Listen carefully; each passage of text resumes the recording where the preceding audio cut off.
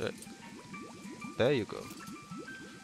Excellent. This will work a lot better than that hammer I was using.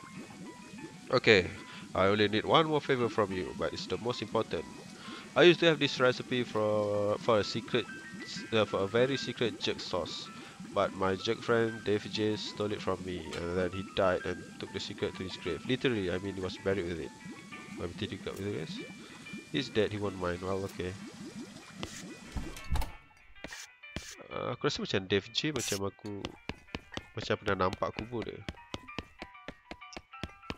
Pasal aku ingat ada macam satu kubur yang macam penuh dengan Dave kan. Shut up. Oh, the Dave Yard lah kot. So the Dave J kan.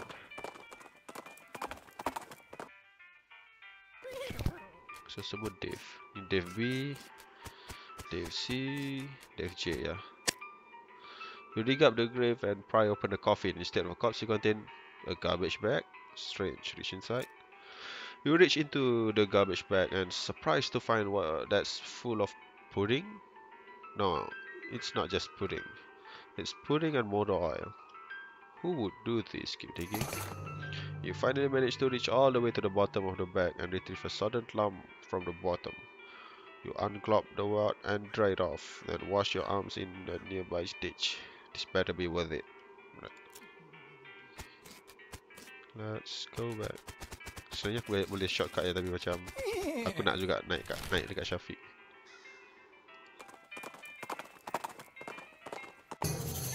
You discovered new location, map location, Button Willow, McKittrick's store. Keep going dulu. Let's settle one by one. Pasal dia tak ada quest log, so macam kita kalau boleh dapat quest, aku rasa kita patut settlekan quest tu sebelum kita lupa kewujudan quest tu. Yeah, I got it. Hey, thanks a million, buddy. Now my slop will be world famous. Here, let me give you a little something for your trouble. It fell in the slop, but it's still good. Sloppy top hat, alright. Plus 3 moxie. No, my hat is way better. So, where do we wanna go? Oh ya, aku nak pergi balik Fort all that. Mesti dia dah mati kan. There's an old grave off the side of the trail. If not, then someone went and stuck a wooden cross in the ground for no reason. Dig it up. You dig out the grave and find, well, pretty much what you'd expect. Handful of coins, gold skull, old wedding ring. Right. So,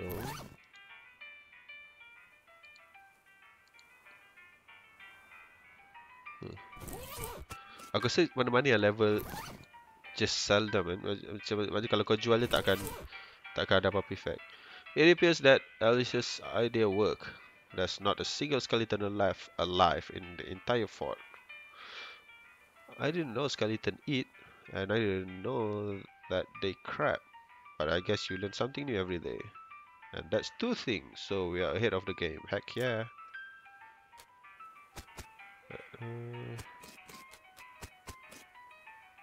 Let's go. Let's pergi sini. Aku rasa ada. You have a run-in with the worst smelling snake you have ever seen. It's basically a cartoon stick line to come to life. Ya, aku dah banyak kali lawan korang. So aku lawan lagi. Yeah, this is a spell, so memang ikut mysticality. So let's just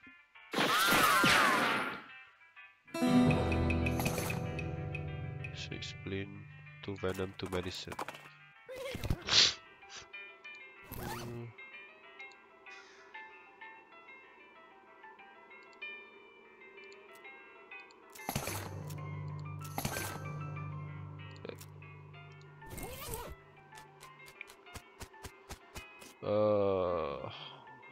Hagen United Pickle Factory. Haunted Pickle Factory. Creature of Lust. She was very terrible. Tali Harvest. Okay. Assalamualaikum. You felt a sudden electric jolt as your hand touches the doorknob. Ouch. Oh no. You're late for your shift. Mrs. Flash is gonna be so mad. She might literally bite your head off. Well, okay, well, not literally, probably. You clock in and hurriedly put on your bright green coveralls. Mrs. Vlas, as predicted, is furious. Late again? You'd better stop taking this job for granted. You think you're gonna find a place with nice dormitory and a reasonably priced company store like ours somewhere else? With your skills? Ha! You're doing 3 shifts today, Buster. Get to work. You're on pickle hopper duty. Start your shift. Pickle hopper duty runs. The pickle hopper duty runs you ragged like always. Keep the hoppers filled to keep a constant flow down the chutes. Means you are constantly at a near sprint because you have to manage the shunts to keep the levels equals. If you get uneven pickle levels, Mrs. Voss knows. Nobody knows how she knows, but she knows. A whack from her crane is the minimum you'll get. Damn it, damn it, damn it. At the end of the first 6-hour shift, you get a brief break.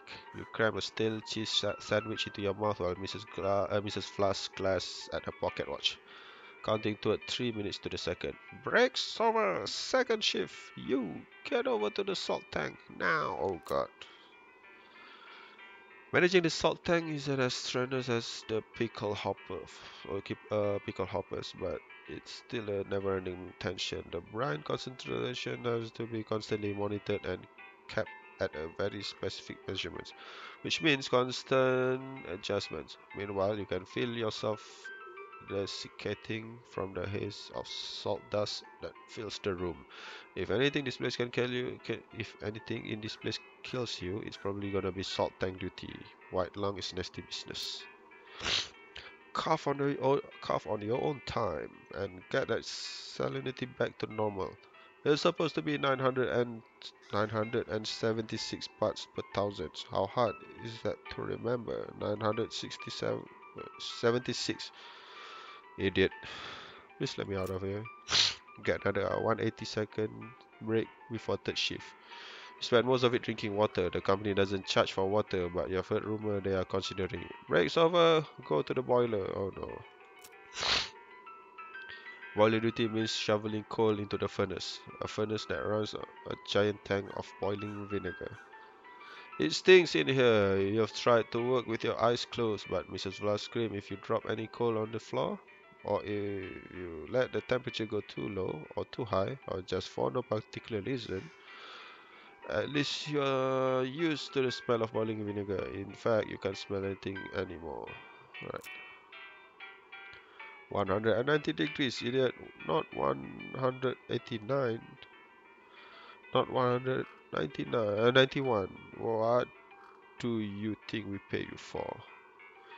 You don't really miss your sense of smell, or not coughing all the time. You don't really want anything anymore, except to die. With the last gasp, you finally snap out a horrible hallucination or possession or whatever the hell that was. Jeez, you can still feel the sting of the vinegar vapors in your eyes. Enter the pickle factory. Okay. Says factory activation level.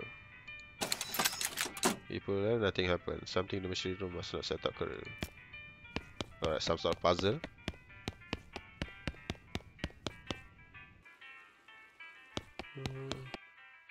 You approach the ghost.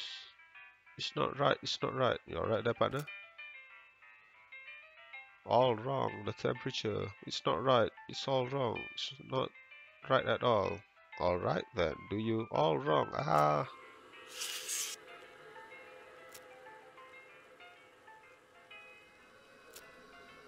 Right. Oh ya, temperature tadi berapa? 180 eh? 190. 190. Aku dah ada shovel, so aku ambil shovel lagi.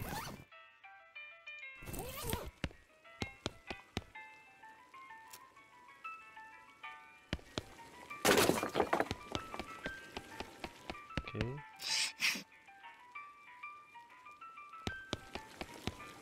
Ya, okay, aku dah.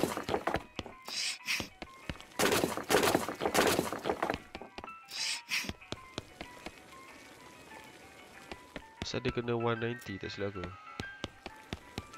Okay, kalau aku release dia jadi 70 balik.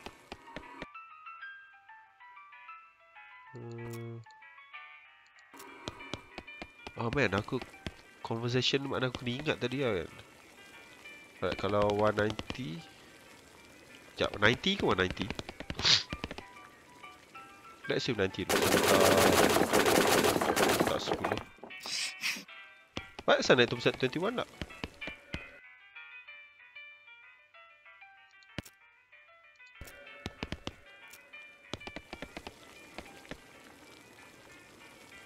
Okay, 80.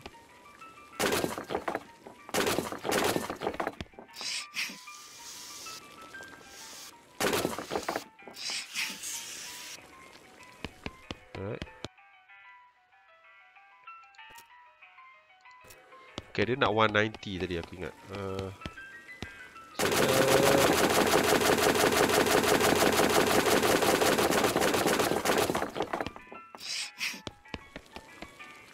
171.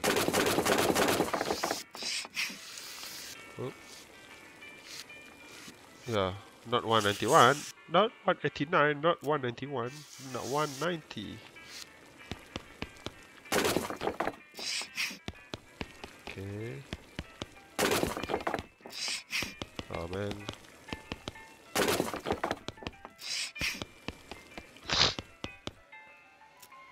Okay. Itu turunkan lagi.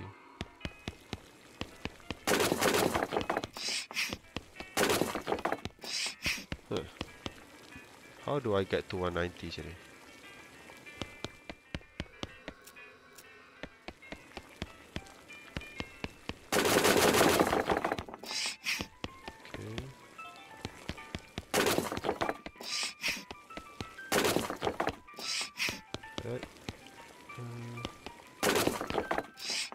Pasal setiap kali kalau aku turunkan dia akan turun 10 kan.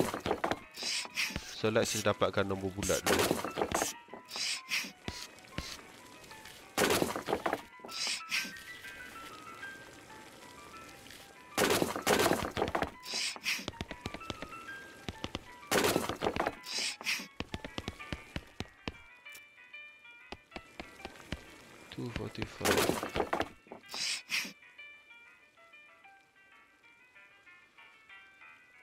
Okay, 245 is maximum. So now aku need to turunkan. Okay, turunkan sampai 185.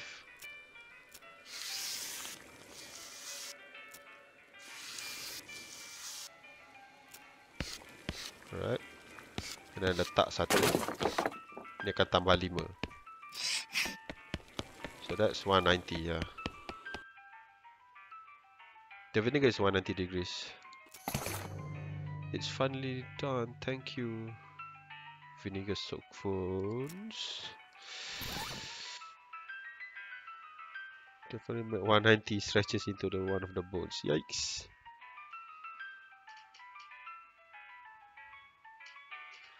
Alright. Oh man, aku tak ingat puzzle yang lain. Dia ada lock tak?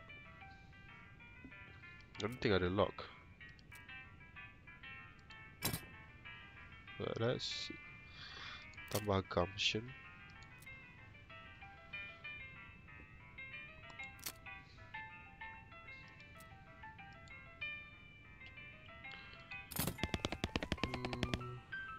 Ini macam mana? Salt, salt, salt. Gotta salt the salt, salt. You're right there, partner. Salt, okay. Shit, jap. Kalau kita keluar balik, kita akan dapat trigger storyline balik ke? Tak dapat.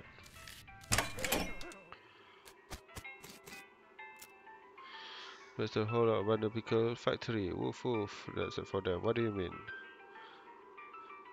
This place is haunted to the gills. I heard about it while I was talking about it. Alright. Yikes.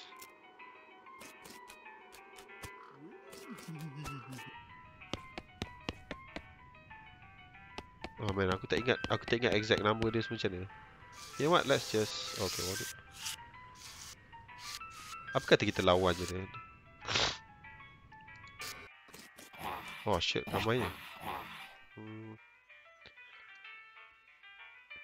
Right, let's...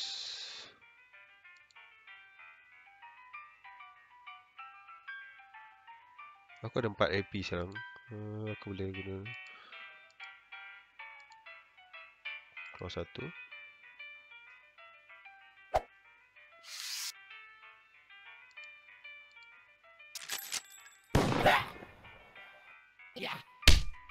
Oh wow.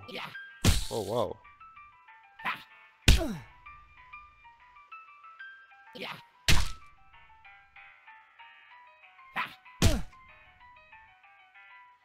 Right, we need to maybe kena heal up sikit.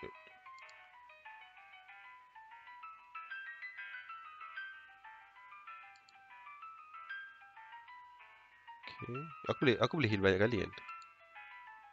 Ya, aku takkan hilang turn.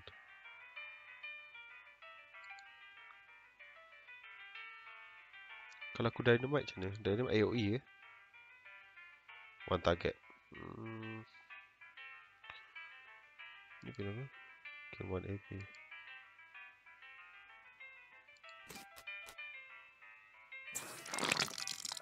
Okay, dia boleh kena poison at least. Now let's do this. Ah, lupa. Pasal tembak dia akan tembak depan tu, dia akan takkan kena belakang.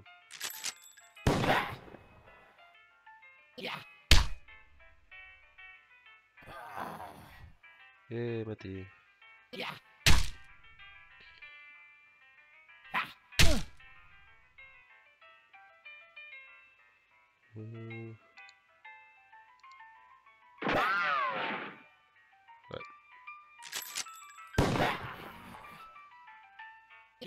Right.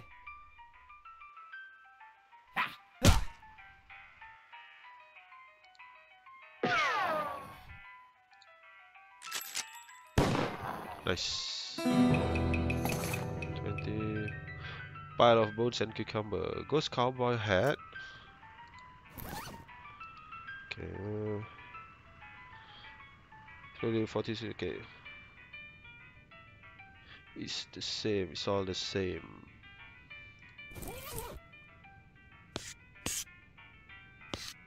Ya, maknanya dia kena dia punya ni semua kena sama kot.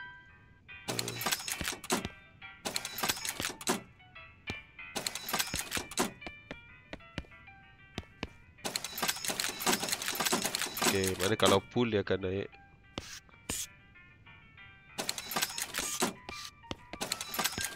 Macam nak baca, this is 13, 11, 9. 11. Okay, so kalau aku tarik, dia naik 2, yang lain turun 1. So this is 11, 12, 12, 10, 11.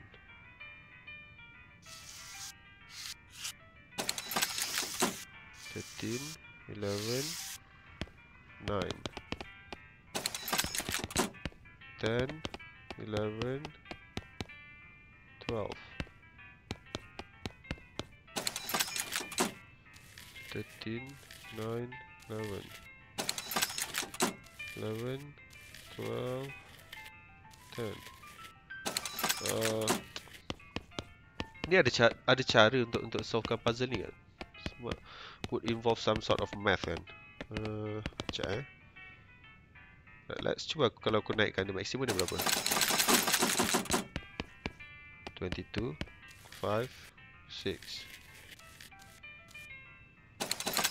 Okay. 3, 10, 20. 7, 8. 9, 7. 11, 6. 16. 15, 13. Tak boleh dia tak sama rata.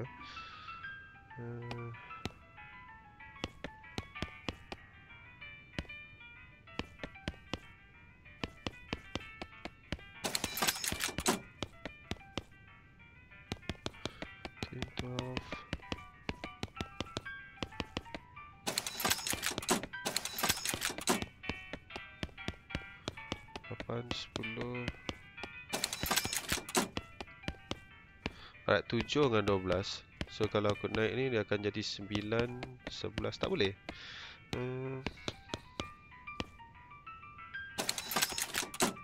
Kena dapatkan at least one side sama rata.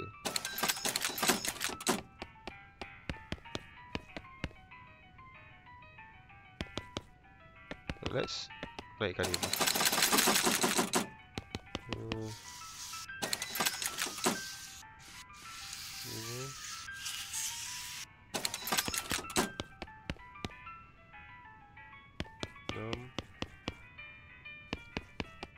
Enam dengan 4.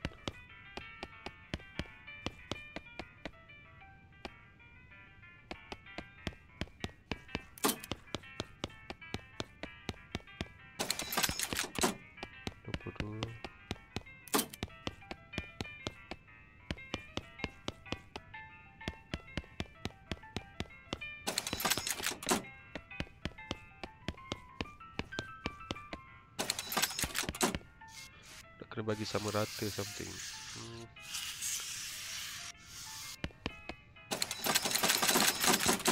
Alright, so this one is 1.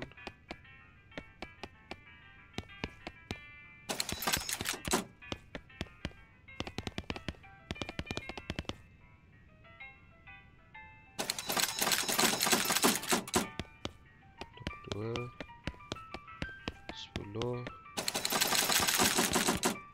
17, 15. Tak boleh, dia takkan sama.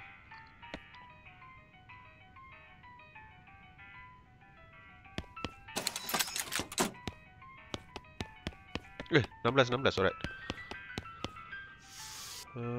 So dia akan jumpa ke? 7, 13. So dia akan 9, 12, 9, 12, 12. So next one akan jadi 11, 11, 11. Ya. Ya, sama lah kan? 11, 11, 11. So bila dah sama, what do I do bila dah sama? Ya, ni akan ni lah. So mana aku kena betulkan yang salt ni pula. Masalah aku tak ingat dia punya ni. Salt, got the salt. Lawan dulu. Aku akan dapat solution dia lepas lawan.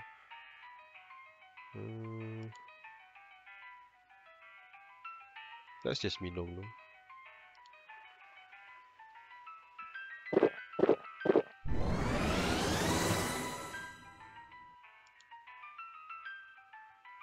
Zero spooky damage. Pasal aku tak boleh guna spooky sangat. Let's just whip it.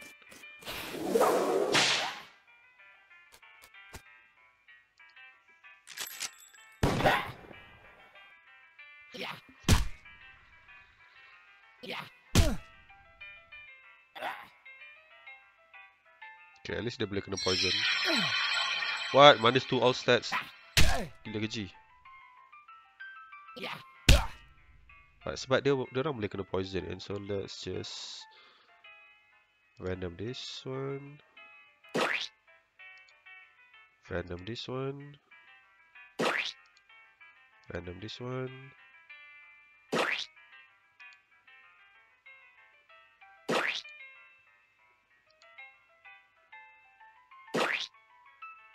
And then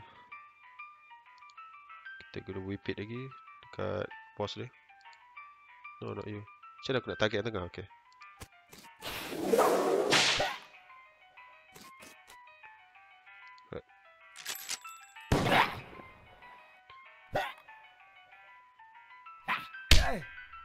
Poison dia tak cukup banyak lagi.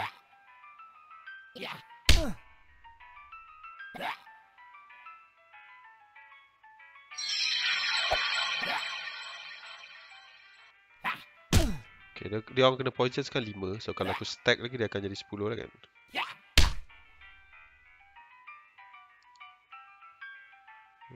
Still not enough, right? So tak apa. Poison. Poison. Alright, this one akan mati. Alright.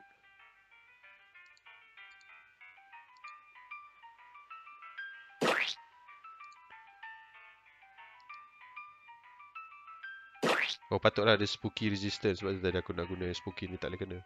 Alright, we need to heal.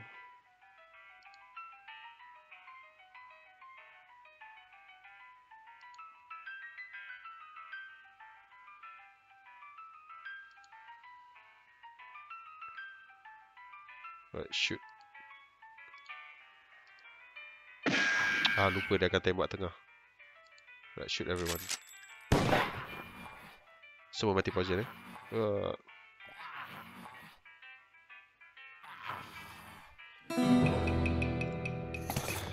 Alright, salt crusted skull.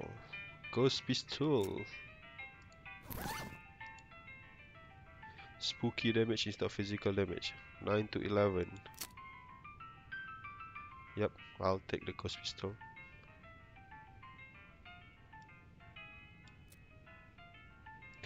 Right,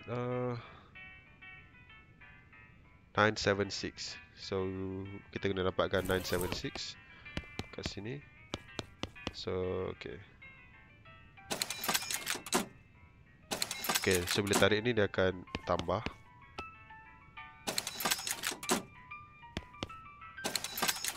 Okay. So 976 9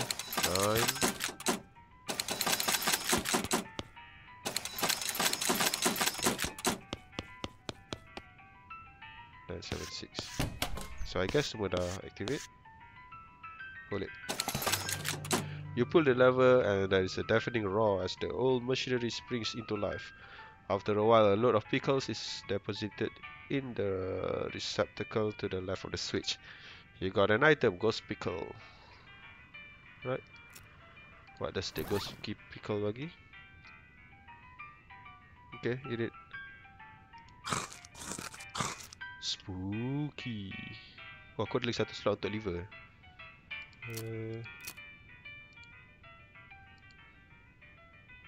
Ya, ringgit aku ada 5. Alright. So experience tak ada. Alright, let's go. Okay, ke mana? Okay, sini. You come across a goblin marching around in the woods. They are taller than a typical goblin, probably because their boots are taller than typical goblin boots. In fact, these boots are so tall they must be half stuffed with socks to keep the tops from jamming the goblin in the groin. The goblin sees you and marches over, attempting to look intimidating instead of awkward. Hey, human! Hey, what you two doing in this place? This my ground to stomping. Do you mean your stomping grounds? What? Talk to it. Your boots which are very tall, I am seeing. Yes, tall boots too having. So also tall am I. That's cool, but they are uncomfortable seeming very. I too having no sensation in my eyes now. In my feet now. So this is fine. Steal the boots. Your boots too having very nice, but what? Why are they not shining? Shining? Well, the dust is all around us. But I for a fee are to cleaning and to polishing. Oh, are you agreeing with this deal? Yes. The goblin wiggles out his boot and you take them and ride away your horse, which is absurdly mean, but goblins don't typically wear shoes at all. So it's only pretty mean. Alright. So kita curi kasut dia. So let's pakai kasut dia. For muscle.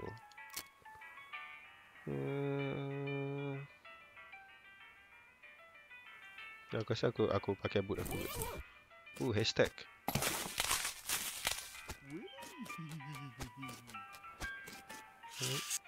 Okay.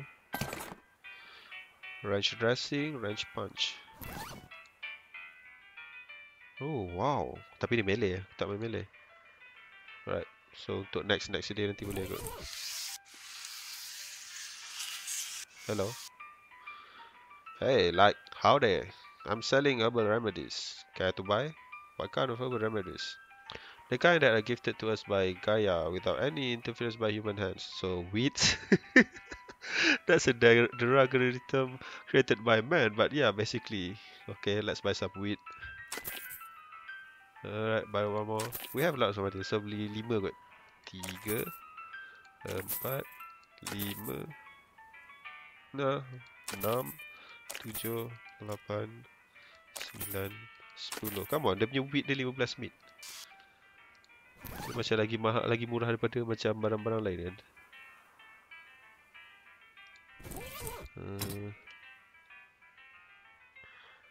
Ya, aku nak tengok something. Aku tak ingat apa. Oh, aku nak tahu duit aku. Mana duit? Where's my money? Where do I see? Macam mana aku nak check duit aku ada berapa? No, meat kat sini lah bodoh.